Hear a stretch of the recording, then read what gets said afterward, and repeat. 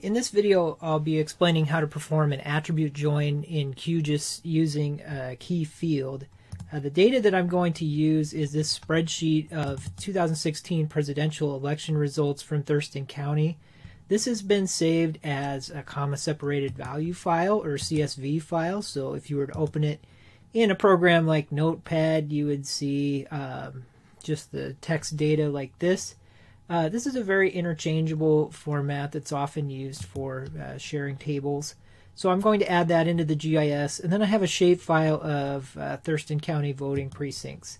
So let's add that shapefile first of all. That's going to be using vector data. So I click the data source manager here and then vector, and we'll add those.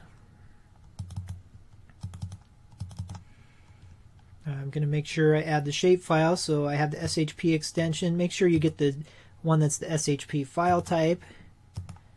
So there's our voting precincts. Notice that right now there are no results on there. So if I open the attribute table, it gives the name of the precinct and some other stuff, but it doesn't tell any of the election results. So that's why I want to join on that other table. So to get the table of results, I'm going to open the data source manager again, and this time choose delimited text. This is how you add CSV files. And I'm going to browse to that CSV of Thurston results. Notice that down here it was able to detect my table. It's showing a little preview of the data. Something that you have to do is expand geometry definition and choose no geometry. So this table doesn't have any points or anything like that. It's just data. So we can add it in that way.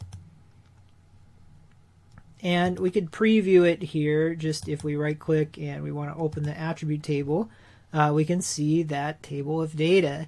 And also notice that we have the precinct name here. So this is going to be our key field because it's the field that exists in both tables. And if you have the same field in both tables, you can join those tables together. So we're going to apply the join onto the Thurston voting precincts shapefile by right clicking and choosing properties. And then we'll click on joins right here and hit the plus to add a new join. And it's guessing that we want to join on Thurston results, which is correct. And now we have to indicate the key field in both tables. In both tables, that field is called name. That's the one field they have in common. You'd have to be careful here because if any precincts had a duplicate name, you could wind up with problems.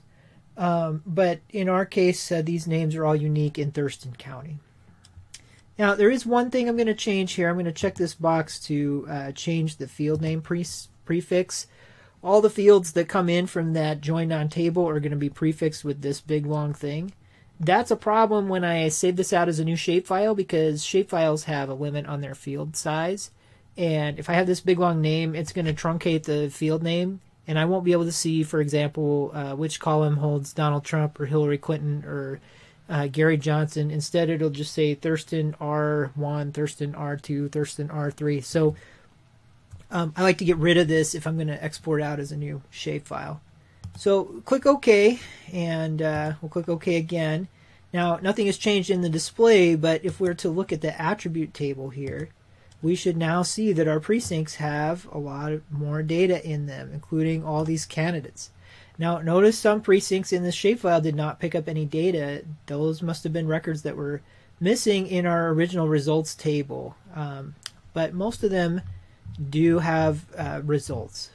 And we could do things now like sort them. We could see which one Clinton has the most votes in, for example, and look all the way across. And then later we could go deal with why this table didn't include results for certain precincts. Maybe nobody voted there, nobody lives there, or maybe the shapefile was from an older election year where a few precincts changed.